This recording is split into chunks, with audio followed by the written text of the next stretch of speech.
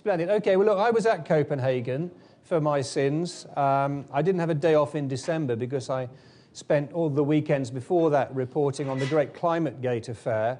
So December was pretty heavy duty, and like most people there at Copenhagen, I came out in a state of weird shell shock, not just because of exhaustion, because the hours were ridiculous, and they were ridiculous, but also a real sense of disorientation, because from the moment of getting there, I was asking the Danes and anyone else who I could ask, what is going on?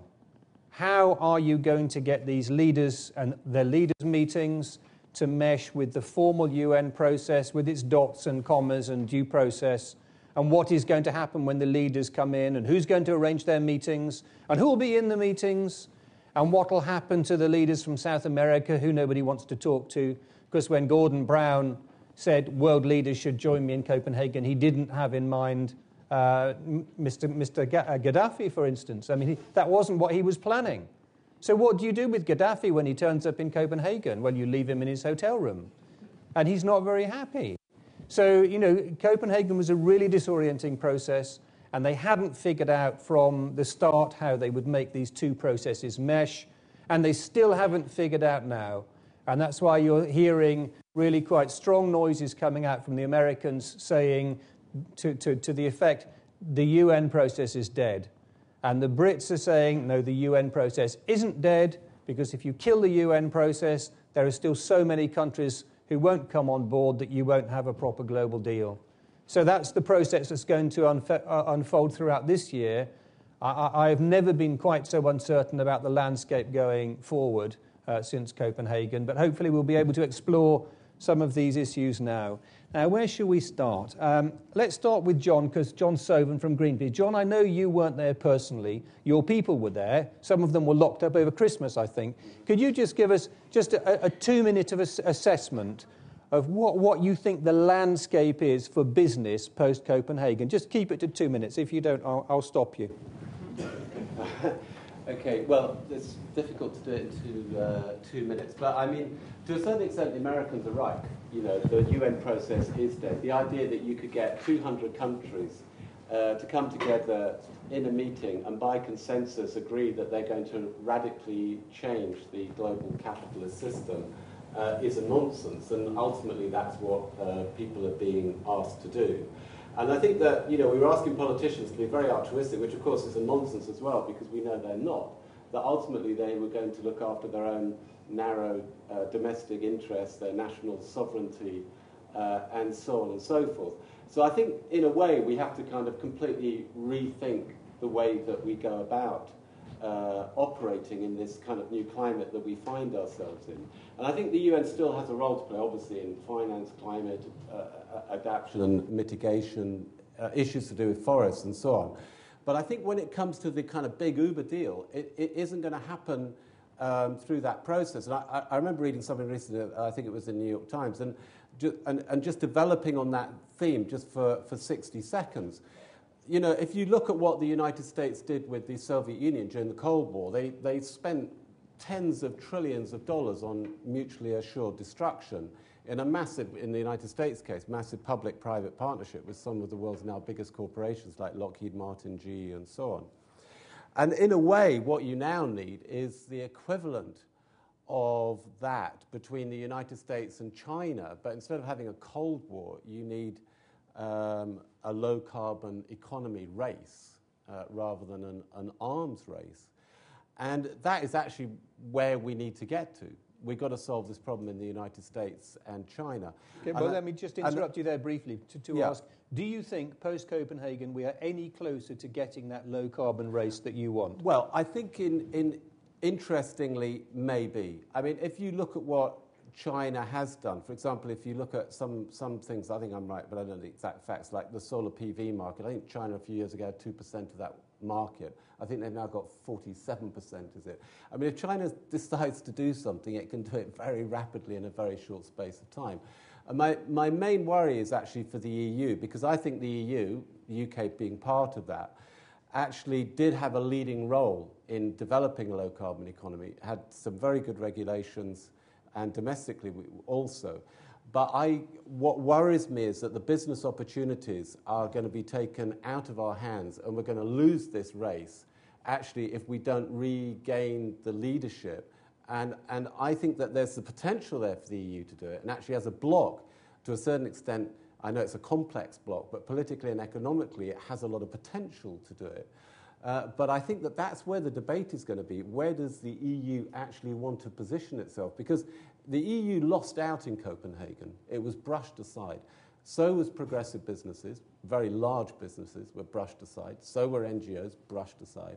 And so I think we've got to kind of think, well, where do we actually want to position ourselves now in this new world order that's now being developed? Okay, thanks very much. I should point out that actually China's role in PV has been absolutely immense, because as the market has collapsed, they have moved in to underpin it with very big domestic incentives. So they are responsible for the continuing strength of PV manufacture globally, and as a result of that, we're seeing PV prices plummeting. I did a piece on online, which you can find on our online site, suggesting that PV will reach grid parity in half of Europe by 2020. I mean, that's extraordinary. That's far faster than most people suggested. Anyway, Miles Templeman from the IOD, can you pick up from where John left off? Do you think Copenhagen has left us any closer to a low-carbon economy, either globally or in the UK? Very little. I think, as Michael said earlier, business has always been pretty sceptical about the ability of international agreement, and I guess Copenhagen confirmed that. And I think what it did, from our point of view, was absolutely endorse, and I think Carbon Trust is pretty right on this. We've got to focus on competitively priced, available low-carbon energy, and all three have got to be in balance. We can't be in a position where the UK, in the hope of some international agreement, gets out of line. If we competitively disadvantage our business in the UK because we're getting ahead of the game, we will lose economically. And I don't think that's the right answer, and it doesn't solve any of the questions anyway. So I think it endorses very much the striving for greater energy efficiency, which I know is where the main emphasis is. And I know Tom talked about that somewhat sort of sadly, that is the focus, but I think that's the reality, not just because of the recession, but also because of the international competition. And therefore, more business activity with the help of Carbon Trust and others could be done on improving energy efficiency, and therefore, regardless of the international position, we will gain. And obviously, alongside that, which again I applaud your efforts, and I think it could be bigger and stronger, whether it's with this government or the next, is about greater emphasis on exploiting the business potential of the new technologies. So I think that drive for efficiency and that drive for exploitation, and that was there before and was not dramatically changed by Copenhagen. So from what you're saying, I'm taking that you definitely wouldn't want the UK to go ahead with higher targets without the EU. What if the EU were to go to 30%, even if, say, let's suppose that Obama loses this election for the Kennedy seat and he loses his blocking majority in the Senate, and we assume that US legislation gets held up for the entire year, maybe until next year, would you say that the EU then shouldn't accept its 30% target because the Americans hadn't delivered? Would you go that far on competitiveness? Absolutely. Yeah. And it's not just with the Americans, because our main competition is not just with Europe and not just with the US, it's obviously with China. And if we're moving out of line with them in terms of the actual cost to UK PLC of our energy, because we're trying to reach targets that they're not even trying to reach, we will disadvantage ourselves. We won't save overall the carbon emissions. We will simply lose the jobs. Okay, thank you. David Croft from Cadbury. Actually, before I come to you, I can't let this moment pass, can I? Because everybody... Okay, go. I'm going to go anywhere with it, Roger, sorry. Okay, on a scale of 1 to 10, how bad is this news? Not Copenhagen, I don't mean. I mean... Listen, I mean, I think I would sum today's news up as proverbially we live in interesting times. Cadbury over the last 3 years has delivered some fantastic performance, some great growth figures, and I guess the new news of today is really going to focus people's attention about how we will take that performance, how we take that growth into potential new company structures based on what our board has recommended today. So, as I say, interesting times, but frankly, today is more about the challenges we face tackling climate change and issues like that, which are way bigger than two companies talking to each other. Indeed it is, but I think people wouldn't have forgiven me if I hadn't asked you. I am a journalist after all. There are downsides to getting journalists to do these things. Now, let's pick up here where we just left off. Do you think, you also of the mind that the EU should not go to the 30% target, which would mean 42% in the UK based on 1990 levels and on our burden sharing? Should we refuse to go that far unless the United States gets a meaningful bill through? What's your view?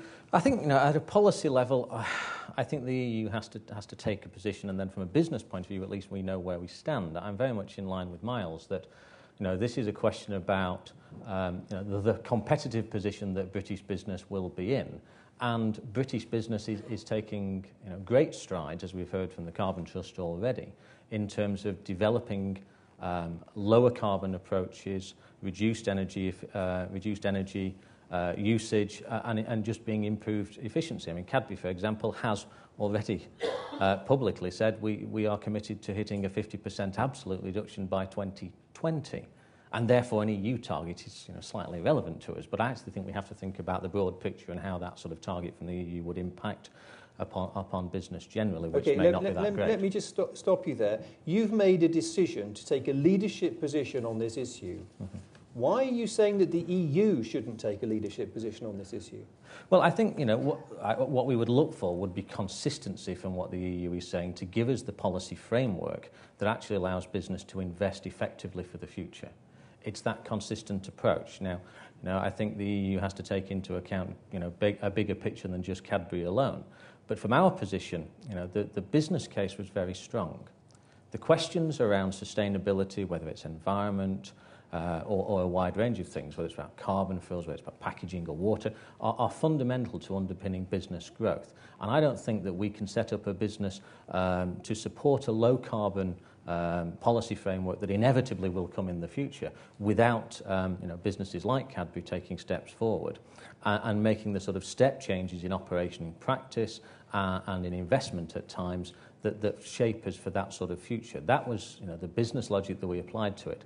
Now, the EU operates in a broader policy framework than Cadbury does, but fundamentally for business, I think it's about efficiencies and it's about driving the right sort of business model that will support effective and competitive business for the future. And quite simply, if I look at our energy bill of £100 million a year, if I can't put 10% savings onto that very quickly, then I'm not doing my job as a business person. So I think the arguments for businesses and the arguments for the EU are somewhat different. But business has a role to play, and some of that is enlightened self-interest. Some of it is about what we would talk, I suppose, about principled capitalism and setting an agenda that demonstrates practically how things can develop for the future. And if that then influences the policy framework for the future, then so be it. But business has a role to support value for its shareholders and value for its employees, and that's the approach that we've really striven to take. Okay, look, I won't ask you this question because I know you won't answer it, but I would make the point that there will be some people in this room who would have seen the historic performance of a Quaker-based company like Cadbury's, with all those Quaker values showing through in many sectors of the business performance, being taken over by an American conglomerate whose record in the field is perhaps, shall we say, not quite so strong. But I won't ask you that question because it's probably not very fair on you. Let me come to you, Damien Rees from the Telegraph Group. Where do you see things sitting post-Copenhagen? How much pressure is there on businesses? Has the pressure eased off now? Do businesses now have to take a leadership role? Should they? Give me your view on that. I've got a sneaking suspicion that we'd actually achieve a low-carbon economy rather more quickly if we weren't given these constant targets by government and NGOs. If business was allowed to get on with it, we'd probably get there rather more quickly. Business should take a leadership role. You're absolutely right. Business is taking a leadership role. I think what it could do with, however, is some clearer signals from government. Instead of saying we should reduce emissions by 80% by 2050, which Lord Turner's Climate Change Committee talked about, and which is enshrined in an Act of Parliament, which I don't think anyone here probably voted for, instead of saying completely meaningless statements like that, if they want to change behaviour, they should do it through things like the fiscal system, the tax system. Give people the opportunity, give people the incentive to change things. Let resources be allocated through business and through consumption decisions. And I think personally, you would see a much more rapid change in the UK, in Western Europe, in the developing markets as well, because they will follow, because consumer pressure in developing markets, even in China, is just as strong as it is in the West. So I'm getting increasingly frustrated with politicians and governments and NGOs, etc., who think they know what they're talking about. They think they're adopting a leadership position, but in fact, all they're doing is putting the brakes on progress. Okay, let me just challenge you on a couple of thoughts there. One is that businesses will do the right thing. Just in terms of energy efficiency, we know historically that businesses don't do the sensible thing from their own point of view, because it's a very, very low priority in terms of their general performance unless they happen to be a high-energy business. And in terms of the 2050 standard setting, that is exactly what the CBI have been asking for. Show us where we've got to aim and we can put our long-term investment framework in place. So let me challenge you on those two. I think the energy efficiency point is a good one, Roger. I think you're absolutely right. I think companies should do more to invest, to save money. I mean, it's a pretty obvious thing to do. And in doing so, I think shareholders and the owners of businesses, I mean, many of you here may own your own businesses, but a lot of you here will represent public companies or companies with shareholders. And I think shareholders themselves need to engage more with this issue. I don't think the city, fund managers, the world of finance really fully understands what's going on here. And if they forced management to be more efficient and required management to be more efficient, then again, you'd see a lot more progress a lot more quickly. I think when it comes to targets, I think a much more useful and reliable form or reliable action that the government should take, rather than set targets, is to be a little clearer, perhaps on regulation, and get the stick out a bit more, so that members of the CBI understand exactly what's going to happen if they don't act. And I think I would welcome tougher regulation if it underpinned, it put a floor under the problem, and companies would then actually have far more clarity. Make a level playing field. Miles Templeman, the IOD has not traditionally been in favour of legislation. Just very briefly a comment on that before we move to these guys this side. Yeah, no, I agree with Damon's overall comment about letting business get on with it. I don't agree, if the CBI did say it, with overall targets. I think they're meaningless, and I think it's much more interesting to stimulate by appropriate regulation, not disproportionate, by appropriate incentives. And as was said about Cadbury, companies will tend to then set their own targets and may well exceed what they were asked to achieve by the government. But setting an overall target in this, as in many other areas, is meaningless and can even be counterproductive. Okay, thank you. I don't want to introduce the CBI. They've been just making the point they want a general clarity on these issues. Yeah. Richard Reed from Innocent, let me come to you. You're from a very different sort of company. You've made money out of taking a principled stand on these issues. What messages do you take out of Copenhagen and out of the global and domestic situation that we're in? I have to say, actually, over the last few years, we've lost money out of taking a position. But what do I think about Copenhagen? I think that it's not surprising the way it's turned out, but it's an unimaginably complex task, and I support what it was there to do, and I'm a big believer that a lack of ambition is self-fulfilling. And I think actually what the world needs now is people that are engaged with the positive things that we can do that do make a difference. I think business can help with that. I think business has a constant dialogue with its consumers. And if there was some way that business could unite behind what would be the core messages about what we could play our part in communicating, such as small things like lag your loft, eat more vegetables, use your car less, I think business can play a small role there. Is that business's role to do that? I think there is absolutely every altruistic argument to make why business can play in that. I also think there's very hardcore capitalist reasons. Consumers care about it. Employees care about it. And I think that is such a way for consumer power to really translate into business action. It's us as consumers then engaging with our employers about the practices we commission as businesses. This is a really sort of easy thing to say, and it sounds like a bit of a soundbite. It also is true. The whole industrialization of the world did start from British businesses. So you could argue from a moral perspective, then we should be prepared to take a lead. But I just start from the position of capitalism. There's sunlit uplands. There is so much money to be made from doing the right thing and being the guys. I have to say I believe in setting targets, because for me running a business, it's the setting of targets that stretches the imagination and stretches the performance. Achievable target, yeah. I think a target should be at least 50% unachievable, because that's how you get the stretch. Now, I do believe in that. And You're setting it, not the government, that's what I was saying. yeah, but I think the government can set it on behalf of the country, and the business is going to set it on behalf of the businesses. You don't believe in Chinese-style targets where they set targets they were inevitably going to fulfil and then claim they fulfilled their targets. That's what you mean, I think. I would just rather have a bold target and fall a bit short than to not start it from a sort of bold ambition in the first place. Okay, thank you very much. I'm aware that we're running over time, and I'm aware that at least one member of the panel has to go sharp. So I want to bring in members of the audience, but before I do, there's one other key thing that I think I ought to bring up now, which is what is the political landscape going to be for this issue over the coming year? We can see the three major parties taking the same agenda into the election, ostensibly, but there's just been a poll on Conservative Home, the website, asking about MPs or prospective MPs' priorities, and climate change is at the bottom of the list of priorities. And Tim Montgomery from Conservative Home was quoted as saying something like, Cameron is lost, the question is, how does he get out? So there will be at least two climate skeptic members of the new cabinet. We see now that, you'll have noticed the Daily Express now has gone completely climate skeptic.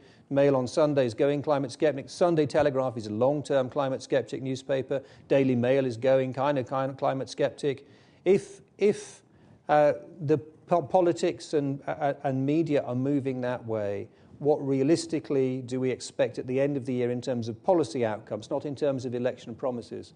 So actually, look, Tom, let me just start with you on this, and then I'm going to go to Miles and Damien, and then we'll open to the audience for other questions. But let's quickly run through this one. In fact, your budget, how confident are you about your budget for the future? We're working on a steady-state budget until we know otherwise. But at the moment, frankly, we are more concerned bonfire about of the Quangos. We're more concerned about the outcomes that we can deliver. We believe we can deliver very significant material outcomes in all kinds of ways. And we will tailor, essentially, our focus to meeting our customers' needs. That's the starting point. And what about the politics? How do you see the politics unraveling? How do I see the politics? I mean, I think there has been a bit of a knockback. A combination of Copenhagen not achieving the expectations that were maybe unrealistically set for it. Dare I say, a spell of bad weather and people not understanding the difference between climate and weather, which is a big issue.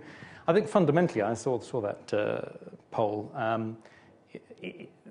Those prospective Tory candidates are actually out of line with certainly our research into consumer attitudes in the UK, which suggests that people have very much understood and accepted the underlying threat of climate change and the causes of it. If anything, they are now, though, sitting back and saying, now what do we do about it? How can we make a difference going forward? And I think a lot more transparency around that will help engage consumers. Once you've engaged consumers, you've engaged business. At the moment, the biggest problem we've got is that governments are almost having to act as the consumer's conscience of the future. And it's a very hard role to play because most governments in the world are elected on a relatively short-term electoral mandate. And to ask them to then make long-term, difficult decisions against that mandate, it's almost mission impossible. Businesses will be a lot more comfortable investing in this agenda when they see a strong consumer demand, and investors will back them in doing that. So actually, a bit of a realignment where, following the last decade of increasing carbon consciousness, actually it does emerge that people really do care, And I believe that is the position. When you look at people in the UK, I think the poll that was carried out was on a particular group of people who had another set of priorities. And of course, you've got to look at what was being prioritised against what, for what end. Yes. Because if I had to define the policies that will get me elected, then I might not push that hard for climate change in those constituencies. That wasn't the question. Do people care about climate change? Absolutely they do. Okay, thank you. Well, I just want to add one point to that as well. If you take a very narrow little Englander approach, as that poll kind of suggested of some of these prospective MPs, it's only UK PLC that's going to suffer the consequences of that. Because if you want GE to invest here or you want Siemens to invest here, if that's the political landscape that they see coming, well, they're going to go to mainland Europe. They're not going to invest here.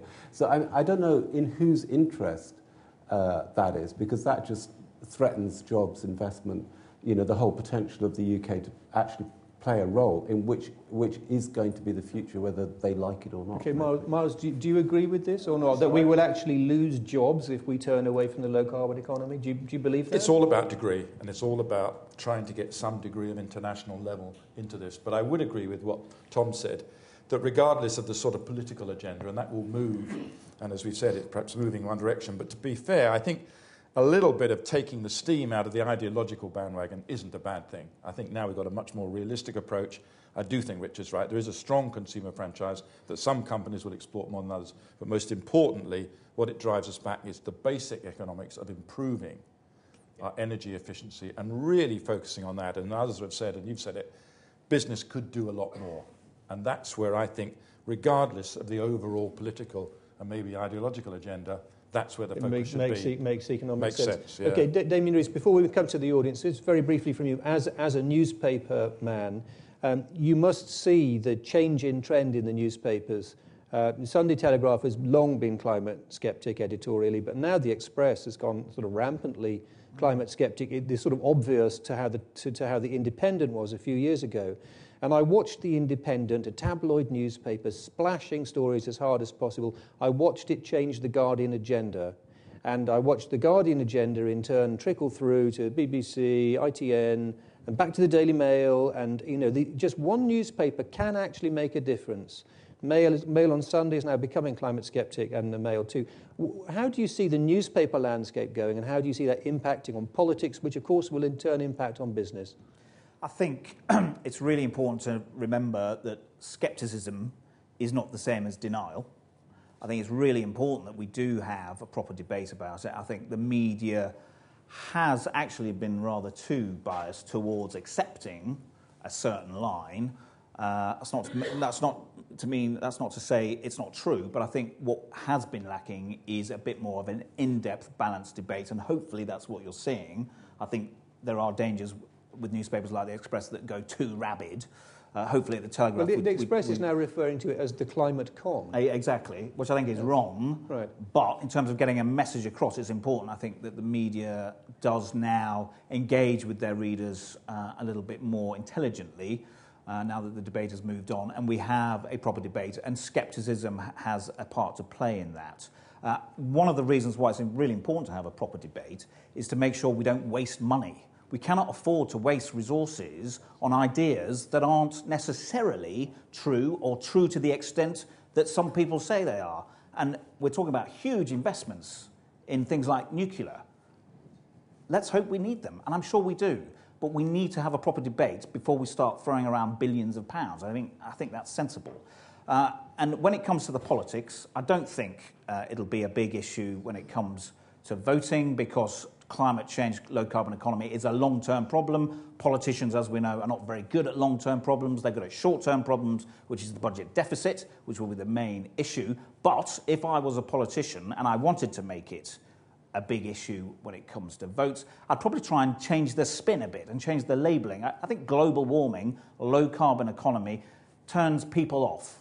Personally, I go back to good old-fashioned terms like pollution, waste. Those are the issues that we're really talking about, which no one talks about anymore. No one talks about pollution. Does energy security, does that resonate as an issue? Do you think energy security? It's an incredibly important issue, you're right, Roger. But do people understand it? Maybe companies here may have had their gas cut off this winter. I don't know. I mean, that's certainly going to focus people's minds. Yeah. It's a harder sell. I think pollution and waste are easier sells, and I think we ought to get back to those sort of basics to make it a political issue.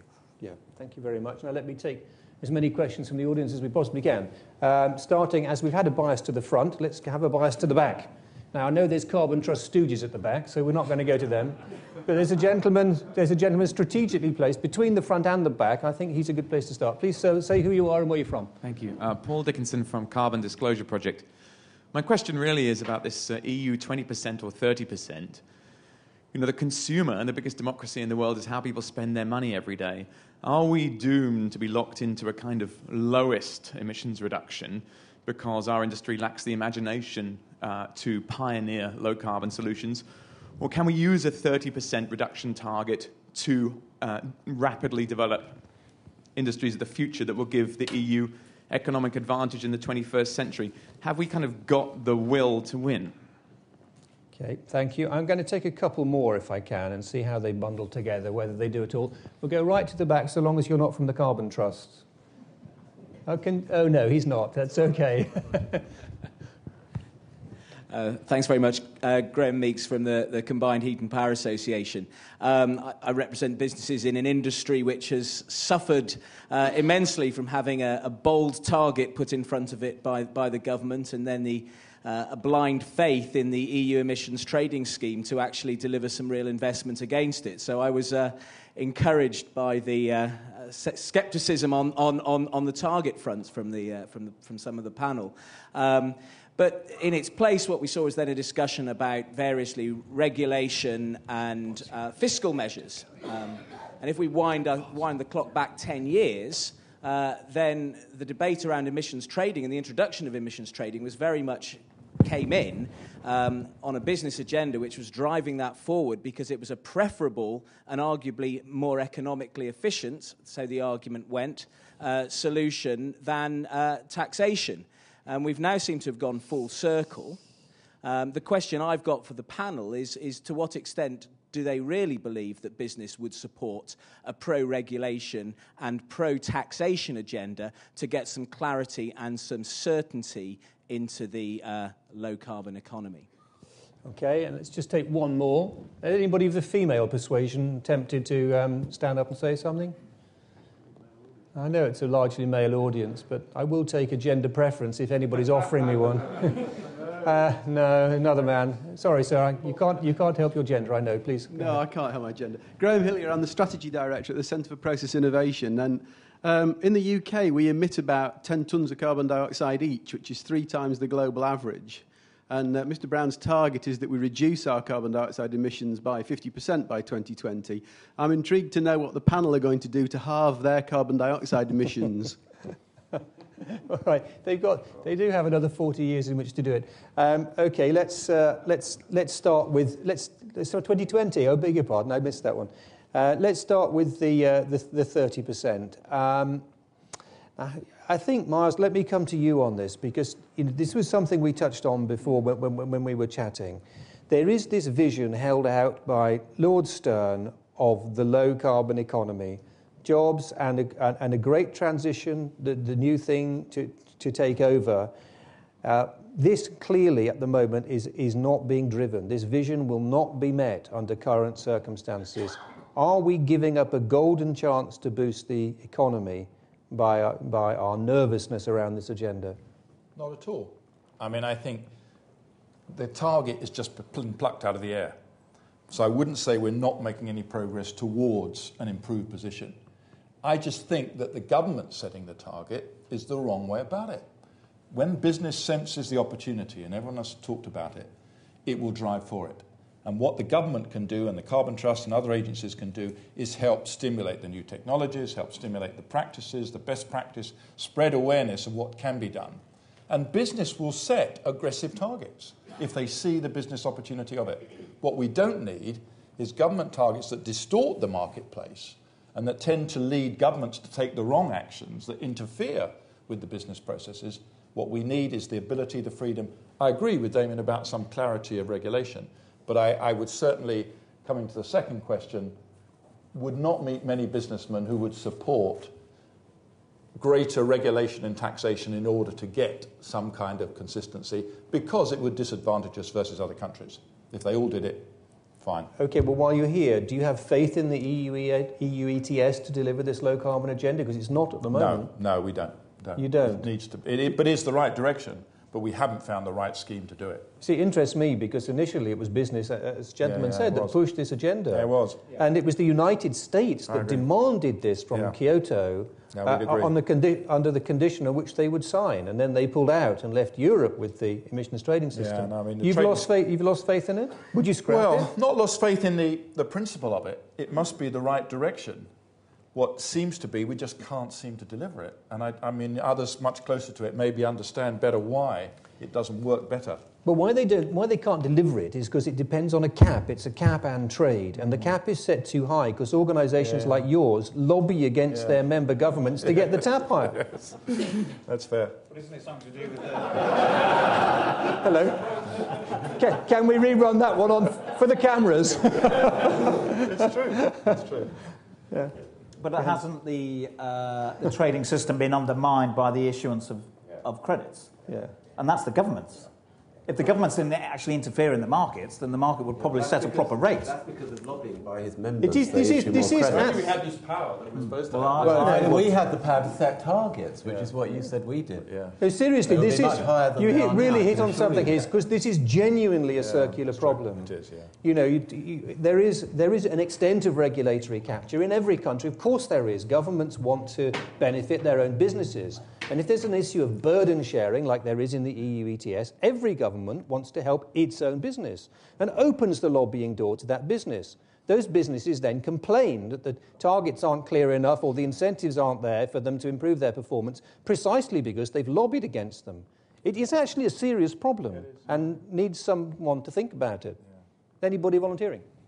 Tom, you look like I think you can push your targets as far as you can. The reality is what a business is going to need to do to meet those targets.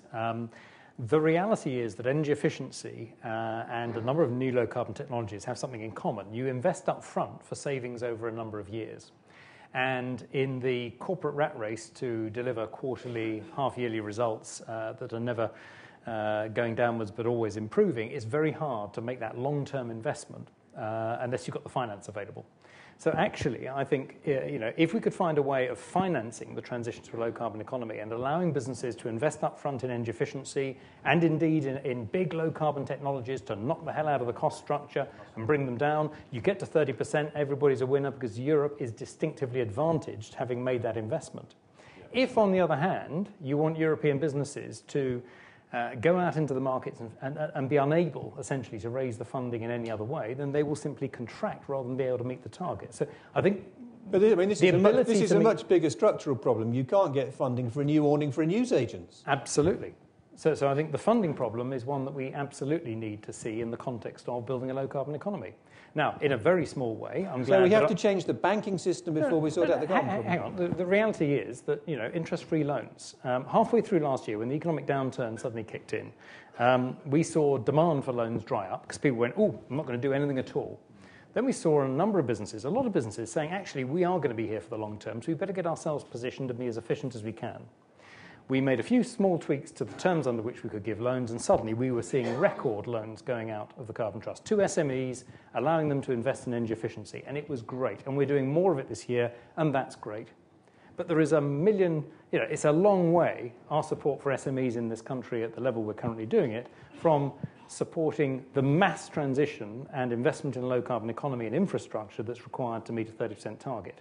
I'm all in favour of the 30% target, so long as we can ensure that it's done on business terms. Okay. Let me take another couple of questions. I won't ignore that personal question. I'll come to it. Want to come to it at the end. So, gentleman here. And I'm still looking for someone with a different chromosome balance if they're volunteering. Can't manage that one, I'm afraid. Tim Lunell from the National Energy Foundation. I just wonder whether the sort of short-term economics is really masking the underlying trends to such an extent that we're really not seeing that there might be some real tipping points underneath, particularly with consumers, particularly with employees. Richard Reed and the way in which you talked about the employees themselves and also your customers. I think, I'm willing to bet that Innocent will be here in 2020, whereas there's some organisations, maybe in this room, that aren't seeing the tipping points that are underneath this short-term surface that won't be here in 2020. And I just wonder whether, as a panel, we can move a little bit further forward and thinking about some of the trends and momentum beneath. Because when, as organisations now, when we're out there, 18 months ago when we were talking to employees of major financial institutions like HBOS and others, the employees there saw that responding to climate change was key for them as employees, for their major customers. And that's still there. It's just hidden by a short-term trend. And I believe there's just too much focus on that short-term trend, and we're missing some of the longer-term sort of tipping points. Okay, thank you. Let me stop you there, because I think we'd better make that the last question, then I'll come to the personal stuff. Richard. Oh, in that case, Madam. Hi, Callie Webb from Green Gold. Very quick question. With the political will seeping away from governments and the EU being comatose in Copenhagen, where is the long-term price signals going to come for carbon? Now, how are you going to price the externalities to give you the investment signals to help the transformational moves that you're talking about for a low-carbon economy? Okay, thank you. Richard Reed from Innocent, would you pick up both those points, tipping points from individuals and long-term carbon price signal? Well, I'm a big optimist in the sort of about the power of the consumer. You can pass as much legislation as you like in a business. If it doesn't agree with it, it will do everything it can to avoid it. But if a consumer stops buying that business's products, that business will turn on the sixpence to win those customers back. So I think fundamentally through education about the issues and based on facts, not feelings, and actually the truth rather than the soundbite, I think if we can get that to consumers, then that gives us an opportunity to sort of turn this situation around. The thing about targets, from what I understand, and I could be wrong here, they're not picked out of thin air. They're based on the science of there's a finite amount of carbon dioxide that the atmosphere contain. There's so much in it currently, and therefore we've got a finite amount left, and so we have to base the targets on that. And even though it's impossible to reach them, that doesn't mean that the science is wrong. So I really advocate every individual, every business, every politician analysing the facts of where they are.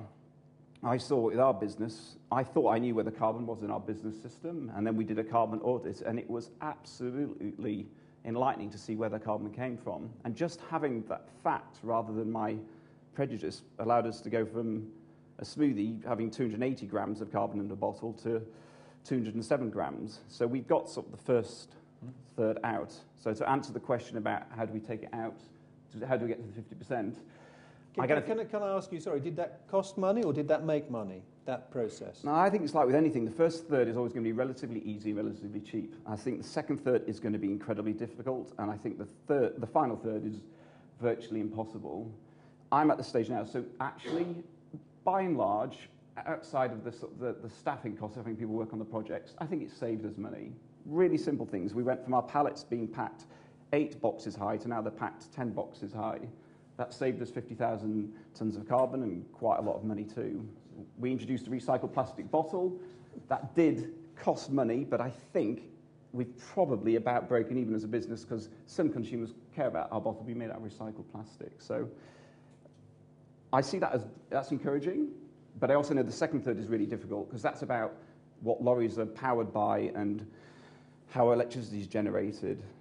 And that requires a huge mobilisation of the infrastructure of this country that outside of World War II has no precedent in terms of what we've actually got to do. Okay, thank you. Can I just make my final pitch? Because I understand that I sound like a bit of a raving lunatic about these things, but what I advocate about the big targets is it creates a sense of urgency. And I think there is a real benefit from a sense of urgency, which means we might go first, because what I don't want to be is last in line as a country when we decide that we do want nuclear power or whatever we think the solution is, because there's only so many people that know how to build them, and there's only so many people that will put money into them. And if that is the right answer, I want to be at the front of the queue, not right at the end, squabbling over for much higher prices and being the last in line to get it. We're actually already quite a long way back. Somewhere outside the door. David Croft from Cadbury, would you like or craft, should I say, wherever it is you're from, what's your view about what's needed in terms of getting the price signals, and whether you see that there will be tipping points by the 2020? Are we looking too near term at the moment? I think consumers are very savvy about this. I think they recognise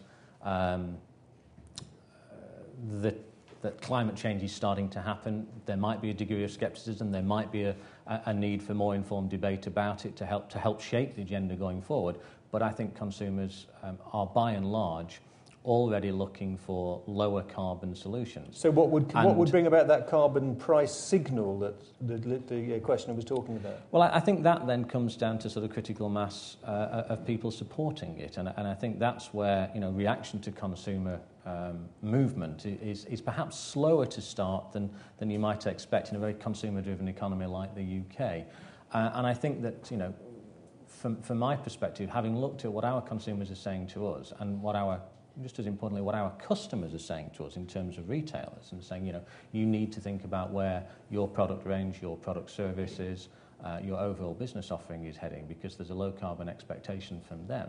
Then it's as you create that critical mass, then that's when I think we'll start to see a better perspective on what carbon pricing really should look like. Because at the moment, I think for the bulk of people, it's a sort of somewhat meaningless position, and the awareness isn't really there about it. But that, for me, that awareness is absolutely growing. I mean, consumers, if I look at the research that we've got, consumers are asking increasingly, what is the focus of our product development? If the feedback from our employee service is anything to go by, this is very high on their agenda. And whilst in the immediate short term we may not be seeing the strength of support that might tip more businesses into this type of agenda, I think over the last 2 or 3 years we've seen a very obvious and increasing trend that as we move towards 2015 can only increase further. And I look at the sort of demand that we had, as Richard was saying, about some of the packaging. The demand for things like Easter eggs with less packaging from a Cadbury point of view was huge.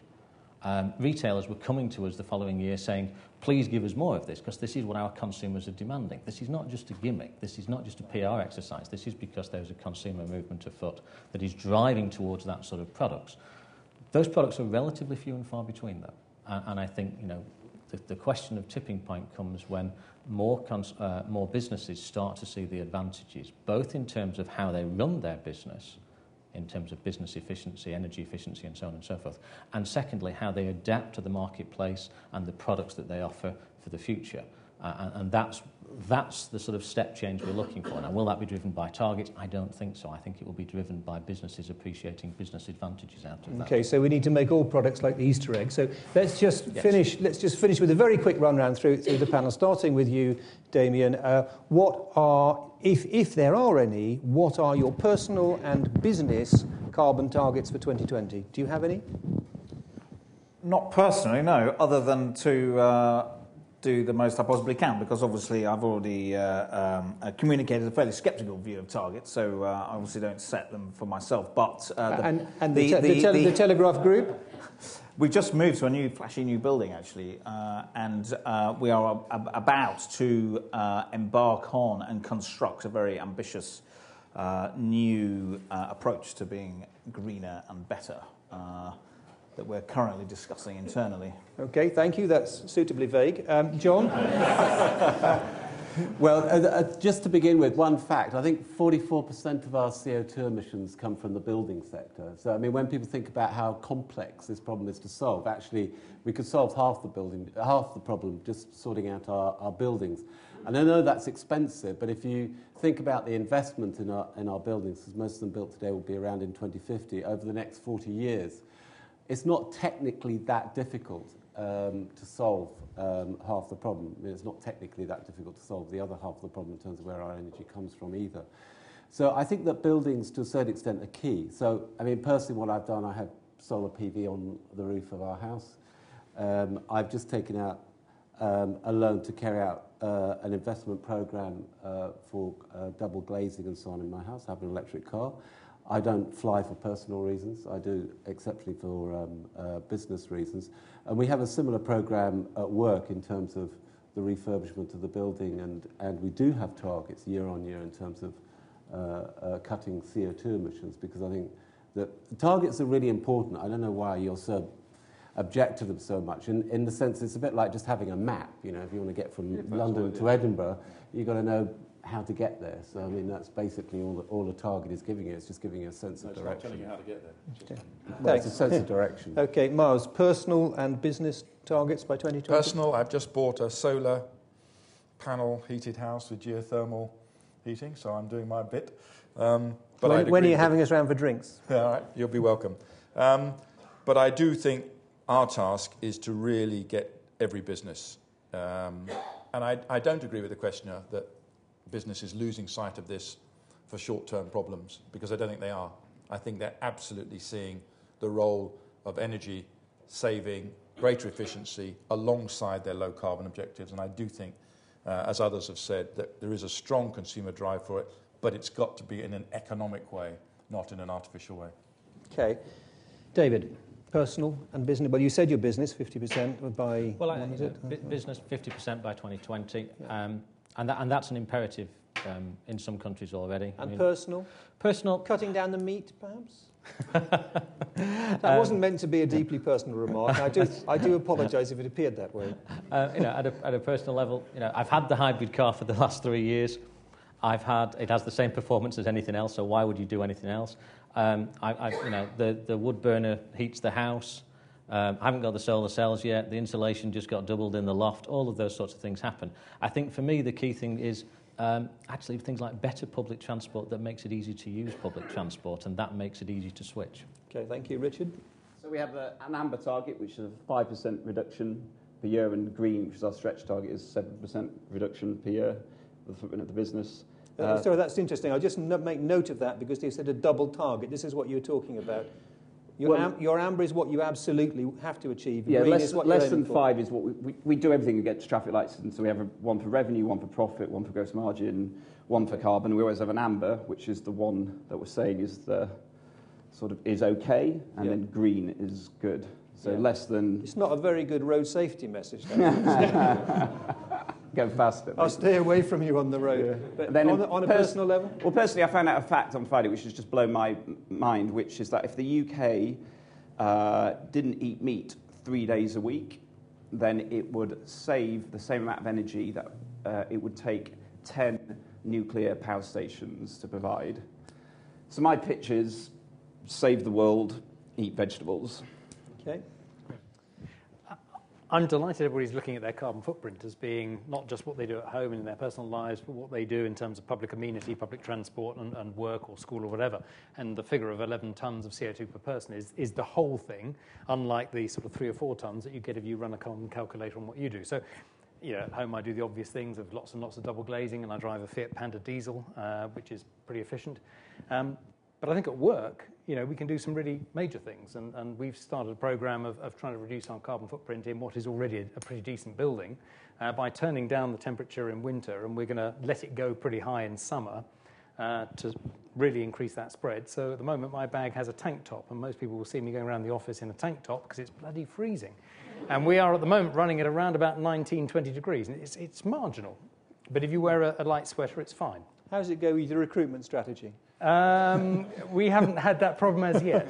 Now, the other question, of course, is what happens in summer? Because if we're going to run in summer at maybe 23, 24 degrees, we're going to have to get rid of ties. We're going to have to accept that, we need to be comfortable on those hot summer days. Shorts. And are you buying less stuff with all that embodied carbon? Because that's something that I think often we in a consumer economy, we all buy lots of stuff and we don't realise what's coming. I mean, like Richard, there are just a few things, a few checkpoints which I know are kind of relevant to me in my personal habits, and things like meat we all know about, and certainly I now eat less meat for a whole number of reasons, including the environmental impact. I wasn't aware, for instance, that rice is significantly worse in terms of environmental impact than pasta because of methane emissions from paddy fields. So think twice when you have noodles instead of rice with a stir fry. I mean, and there are a whole number of things, and there are only about 10 things I really understand, but those 10 things can actually translate into half the shopping basket. Okay, thank you very much. Now, we're going to have to wind up. It's been a really good session, and I'd be happy for it to go on, but people need to get their trains, at least some do. You are very welcome to stay on. There are drinks downstairs, and if you've got more questions to the Carbon Trust or you want to beat them up over everything, they're there volunteering. But for now, thank you for attending, and let's give a big thanks to the excellent panel.